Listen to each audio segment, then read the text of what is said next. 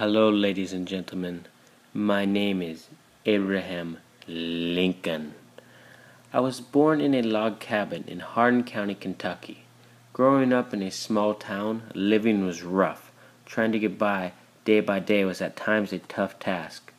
I was working hard just to support my family.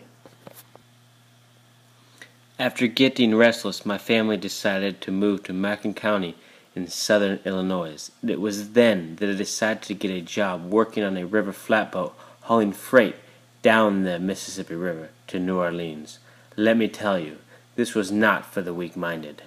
The bossman always reminded us, no guts, no glory. A few times I thought I was going to die. In the years to come, New Salem, Illinois was my hometown.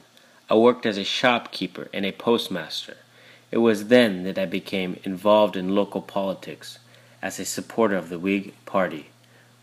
Winning the election of Illinois state legislature in 1834 was an accomplishment that I was very proud of. But I knew I didn't want it to end there. I had a lot to prove as Illinois state legislator. I had role models that I looked up to like Henry Clay and Daniel Webster. I was very against the spread of slavery. My central goal at the time was to develop the United States with a focus on commerce and cities rather than agriculture. As the years went on, I found myself the President of the United States. On March 4th, 1961, I'm referred to as the first Republican president ever, and yes, in fact, I led the Union to victory in the Civil War and ended slavery in America.